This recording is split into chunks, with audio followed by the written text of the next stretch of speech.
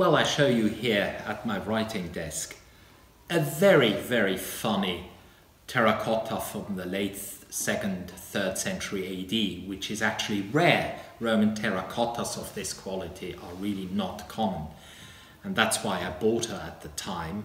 She comes from a jeweler's collection in New York, which was Jacqueline Mazard. And it's such a sharp, neat mold from which it was made. And the lady is a character. She's not, she looks like a rather pompous Castafiore aunt, not very agreeable, with beautiful hair, her expression pretty arrogant, and you can virtually hear her telling in a high voice to behave. So she's fun and has a strong character, typical clay from Alexandria, and in a wonderful condition. It's rare to have from this period such a good terracotta. Here I'm sitting with a very elegant Attic white grand lekythos in front of me, around 450 BC, of very, very elegant quality.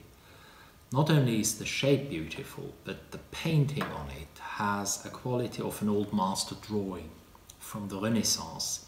The scene is most intimate. On these white grand lekythoi, which were made exclusively for the funerary purpose, they show very often a scene between the deceased person and the surviving family. So what you have here is actually a very intimate scene of giving a sacrifice to the tomb, and at this moment the deceased person, in this case a young Attic warrior with the pilos helmet, very elegantly with the chlamys, the shoulder mantle, saying goodbye to his wife, obviously, who is bringing laurel wreath and the box. It's a most intimate drawing, which is perfect for the collector who likes to take from time to time a piece and have an intimate experience, like with coins, with this work of art of an extraordinary high quality in detail.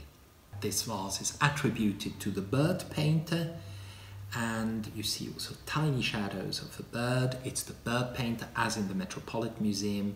But what is also very important, she was published, this vase, by Münzen und Medaillen AG in 1956 in one of their catalogues. So great provenance and beautiful drawing quality. I have in front of me not a work of art this time, but a document, a historical document of great interest. You have here a brick, probably from a hippocaust, and it shows a brick stamp. The brick stamp here is actually showing a battleship, a Roman battleship, and an inscription, Legio Ital. Now this is the Prima Legio Italica, one of the oldest legions, founded about 60 AD for Italy, and especially Lugdunum, Lyon. And then in the Flavian time, this legion, the Italica, which was a mythical legion, was changed into the Danube provinces, and would you believe it, lasted until the 5th century.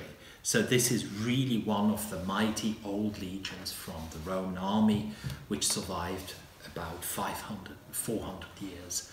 And the battleship is typical because when they were transferred to Moesia and to the Danube provinces, they were responsible for the Danube fleet. On the Danube you had a Roman marine, a fleet, protecting the borders, and there are several fortresses along the Danube which were held by this unit. For example, Tomis at the Black Sea, the place where Ovid was starving miserably early on. Now, where does this brick come from? I found this brick under extraordinary circumstances. I was at a symposium in Oxford, walked along High Street and stumbled into an antique shop looking for totally different things like Victoriana and among the Victoriana is this brick, most probably coming from some fellow in archaeology or ancient history, probably on his desk, and that's how I bought it. And the discovery is really there. So we have an Oxford provenance. Unfortunately, I don't know whom it belonged beforehand, and it's really a rare historical document for the military history of the Roman Empire, and we're asking for this piece 8,000 Swiss franc net for export.